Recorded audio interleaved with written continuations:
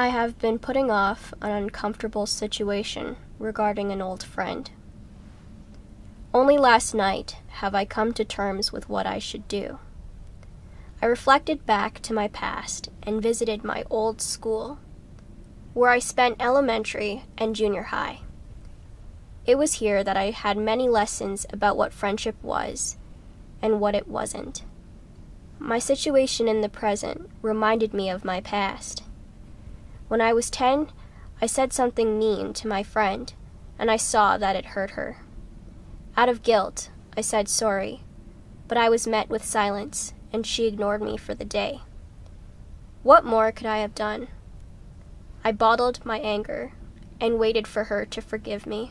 I find myself in the same situation now, but this time, no matter how hard I tried to apologize, it just wasn't working. My own selfishness led me to exclude her. I was lost, stuck between trying to make it work and leaving it be. So I talked to my sister. She enlightened me.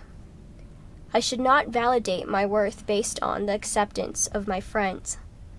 You cannot force people to love you. To the friend I hurt, I'm sorry. And thank you for our friendship. For your sake, I will accept the silence and leave you be.